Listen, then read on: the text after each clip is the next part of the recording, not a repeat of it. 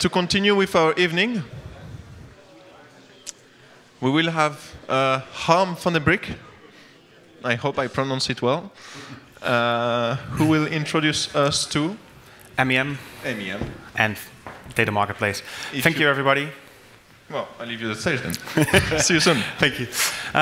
One question first to start with. Who is actually present in the Slack of IOTA? And who is present in the speculation channel? Cool, cool. Another question? Raise your hand. Carrots or potatoes? Carrots? Okay, good one. Good one. Okay, let me start with MEM, mask authentication messaging. I think this enables also cool applications using IOTA, and I think this is why IOTA enables these cool applications, because IOTA supports more than just only a cryptocurrency, like for example you have with Bitcoin.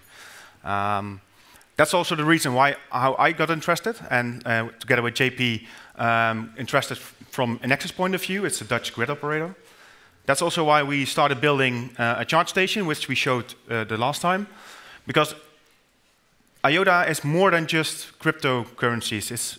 It's also data transfer, secure data transfer, and that's what MEM is about. So it's about data integrity and secure and authenticated messaging, even encrypted if you want to. And it supports forward secrecy, and that's the cool thing. So what I said, because you don't have any fees, you also can send data around without paying any fee. So before you just send a value, and now you can send data. You can send actually as much data as you want to, because you're not paying any fee.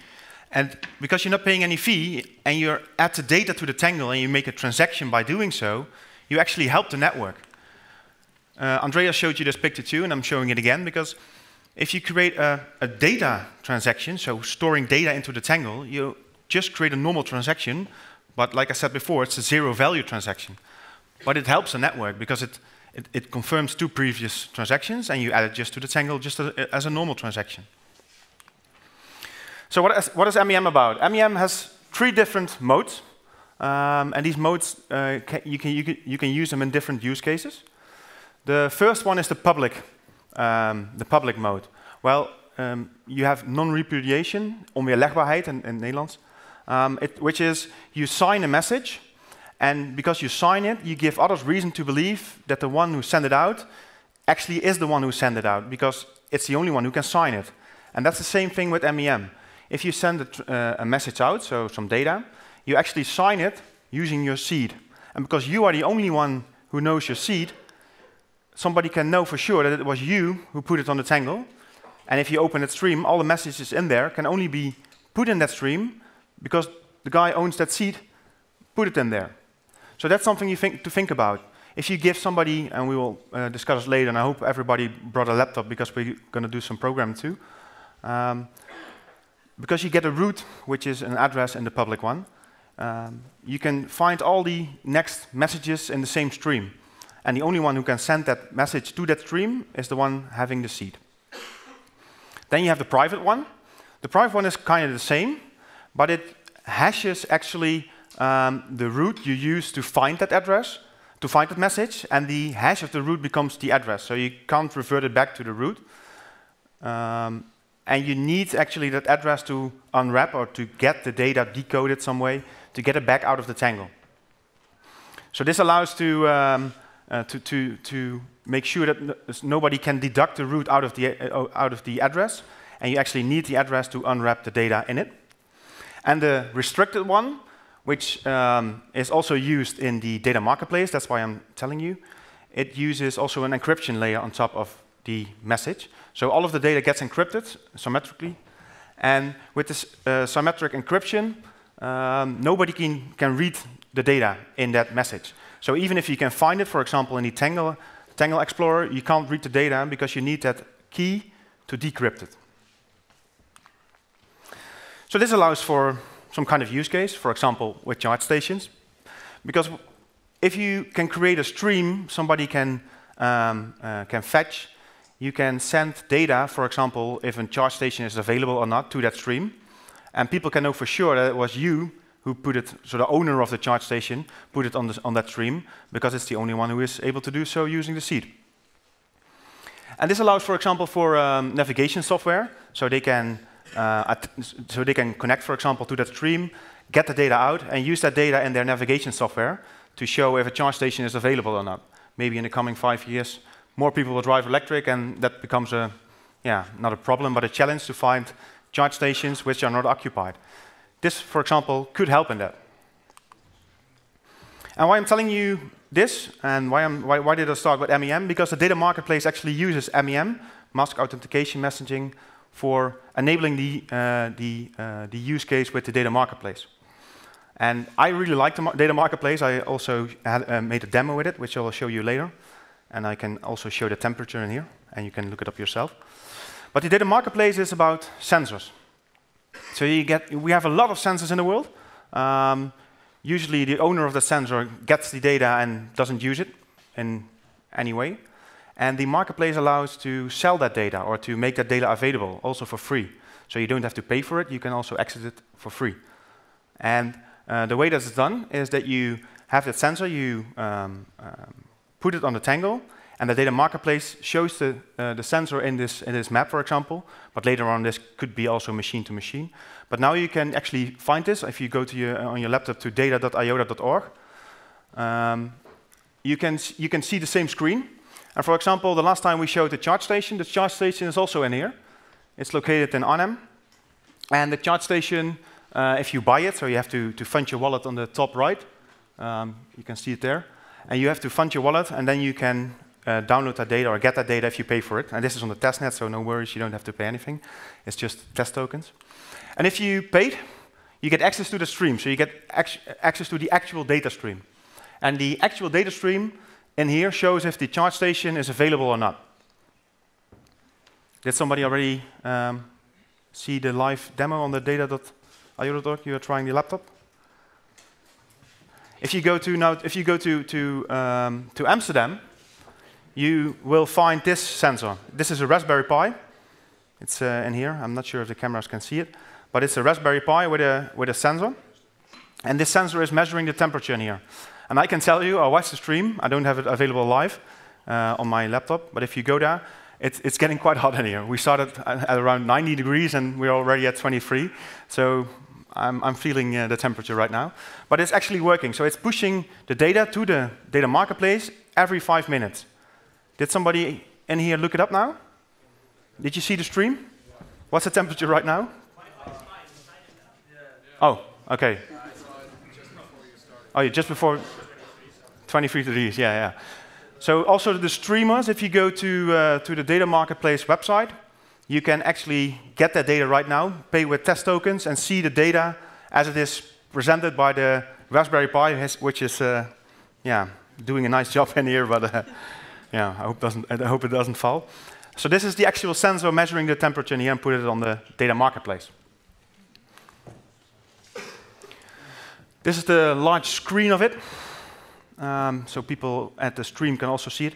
And it's actually very simple to build. You need a Raspberry Pi, you need the sensor. I soldered it because I had to solder some plugs on.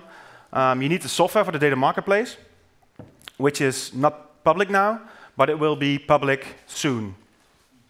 So that will be end of December, beginning of January. So if you're in the Slack, it's soon, dumb soon, whatever you want. But it will be available soon, so the API for putting it on the data marketplace will be available. And the same thing with the charge station. What we did before is, with the charge station, we moved the proof of work, because you actually make a transaction by putting this information on the tangle. We moved the proof of work from the Raspberry Pi in here to the node. So that allows low CPU power devices to send data to the tangle, and they don't have to have a huge CPU power to do so, because we're moving the proof of work to the node. And that also scales, because you can have multiple sensors just connecting to one node, and they probably won't send all the information at the same time to that node, so the proof of work is spread over time. And this is this was before a screenshot I made, but it's already much harder in here. Another cool thing is that the ruuvi tag, it uses MEM. It's an actual tag created by ruuvi, and it works with MEM, and they are able to have different kind of sensors put data onto the to the tangle using this MAM. And the coolest thing is that they actually are, and this is an announcement, so you can put this into Slack if you want to. This is an announcement. ruuvi is now partnering with the IOTA Foundation, so they are partners, and they will work together to build a dev kit. And it's actually a dev kit for allowing to send data from these sensors to the network. So it's now a partner, and I think the blog post is released before or just after my talk, or maybe later on. But this is an actual announcement, so that's pretty cool. And I think that also shows that IOTA is looking for real practical implementations. It's not a cryptocurrency alone. It's also real use cases with real sensors which are developed mainly to do these kind of things and put it on a tangle. And that's what I like most. It's really cool. This is how one of the sensors look like from ruuvi. So it's pretty small. It supports Bluetooth, I guess. It was in here. So it supports Bluetooth, and you can send it via Bluetooth, for example. Probably maybe the dev kit also Wi-Fi, I'm not sure. But it's pretty small, and it doesn't have to be computational powerful to send data to the tangle, because again, the proof of work is moved to the node. So now I want you to start experiencing something with MAM. And of course, this slide will be online, so you can do it at home too.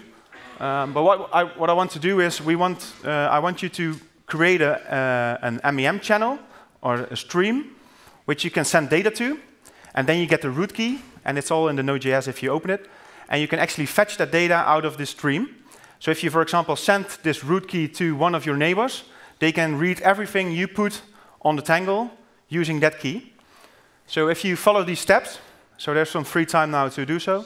If you follow these steps, you can get this working, and you can experience yourself using this code. How to use MAM on your own laptop using Node.js, and you can see actually how simple it is to do so. So what it does is, it publishes this information using your seed, and you just come up with a 81-character seed, which you don't use for anything else. It uses that seed to publish, and it gives you a root. And that root key, the first one, can be used to fetch all of these messages in the tangle. But if you, for example, published already 4 different messages, and you give away that root, from that on, only the next messages are showing, and not the old ones. So this, somehow, if you have the private one, not with the public one, but with the private one, this gives forward secrecy. So this allows to give away root keys to somebody else, and they can't see the past, but they can only see the future. So you can do this right now. Download the code, fire it up, and if you start with the second step, if you leave the root as it is right now and just try to fetch the information, just run it. So run node fetch async.js. It will actually fetch the information I put on 2 messages before the meetup, so you can test if it's actually working. Question?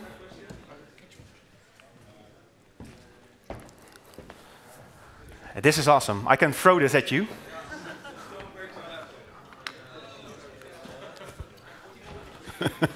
Wrong one. Yeah, I have one question about MAM. It's just on my mind.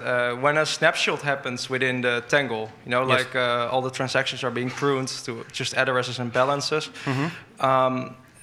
Does that mean I have to give away another root key? So let's say I give you my first root key, and after like a while, snapshot happens, boom. And do I have to give another root key? No. I think there are 2 answers. If you have, for example, some perma nodes which stores all the information, you can just fetch everything, but you probably need to query another server.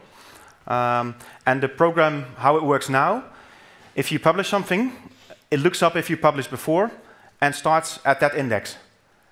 So it will start at a later index, and depending if you work stateless or stateful, it depends if you do that. If you start at 0 again, or if you just start where you were before the snapshot. Yeah, I think you have to start where you were, because otherwise you're reusing. I think so too. Yeah, okay. I think so too. But good question. Andreas, still in here? Do you have any answer to that question?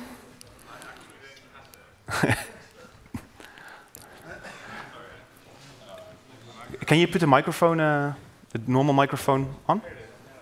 I think it's on now. So I didn't catch that question, I'm sorry. The question was if you have a snapshot, all of these messages of the MAM stream will get, not deleted, but will be cleaned up. So where do you start with the new route? So pretty much where you were starting at before. Like, you know, each MAM message will always point to the next route. So you just follow that and you don't stop. At the same time, you know, there's this whole concept of permanodes which are being developed, which will offer you, which will provide you with a permanent view of all transactions, even beyond snapshots. So you will always be able to reconstruct the data in an MAM stream. This is a very quick question. Maybe take the cube so the live stream viewers can hear you as well. Yeah, good one. Could this be an extension of the Tumblr function? Of the what? Of the Tumblr function? And basically that you did take something where you had a stream and you had data in it and then you go ahead and scramble it and give it a new root key? So that's not really how MAM channels work. No, but I'm saying this is the question. I'm saying if the question is basically how do we, if there's the continuation in a MAM channel of somebody who had information based on the prior route, and you want to kill them out of having that information. Mm-hmm. That's what I'm understanding is the question here. Oh, so if you just want to make it, if you want to make it impossible for someone to continue reading an MAM channel, yes, then you can just change the side key, and like there's a side key involved. Like I think it's on your first slide, right down there. There's essentially a side key which is also hashed together with the root to determine where things are attached, and also how to determine the okay, but if they have an offline copy of the data and they have a decryption key. Not if they don't also know the side key. Okay, but I'm saying if they right, you're saying that essentially they could try to crack it. They could crack it if they have a if this is supposed to be able to work offline. That depends on how big your MAM channels are, I guess. Like you know the route is not constant. The route changes. Yeah, but what I'm saying is that if I have got the prior sequence. But if you have the seed, you can access everything. No. But if you have the prior route, then of course you can. Everything that had happened before in that MAM stream should be something I should be able to get into if I have it offline. So there's not necessarily there's no direct link between routes. Okay. Like the routes are essentially just the root of a Merkle tree that you generate on a sequence of addresses. Yeah, but say okay, Monday, Tuesday, Wednesday, Thursday, Friday, I have different routes each day, right? Maybe. Okay, so I have an offline copy of all the same data. I have all the same root keys from those days, and I can probably browse back. But you don't reuse routes. No. Okay, but what I'm saying is if it's offline, you're not reusing the root at all? Maybe we should move this question to offline. If you do it, yeah, that's fine. Okay. So. Yeah, sure. Sorry. Good one. Anybody in here able to fetch this 2 messages on the stream? Fetch works? Okay, so now you can send the information yourself if you do step 1, but you have to put in your own seed, so you don't give away that seed. But if you run it, you will see this is your first route. And if you give the first route to your neighbor, for example, if he puts that route into the fetch async, he can fetch your messages in that stream. So if you add more, you can fetch all these different messages. And maybe this is something you can also do at home, offline, so if you have more time. But we will share the slides, of course, because this enables you in a very easy and quick way to experience how MAM works, and to experience also how easy Iota is with JavaScript. So that's what I like the most. I tried Ethereum a few times, Solidity, but yeah, it wasn't pretty hard for me to do so. But this JavaScript actually is quite easy, and if you see the example code, you can edit some things and do it yourself. So you can actually see that it works, how it works, what is being done. And if you want to view the Raspberry Pi with the sensor, you can come here and look at it more closely. And maybe hold it, so I can see my body temperature right now.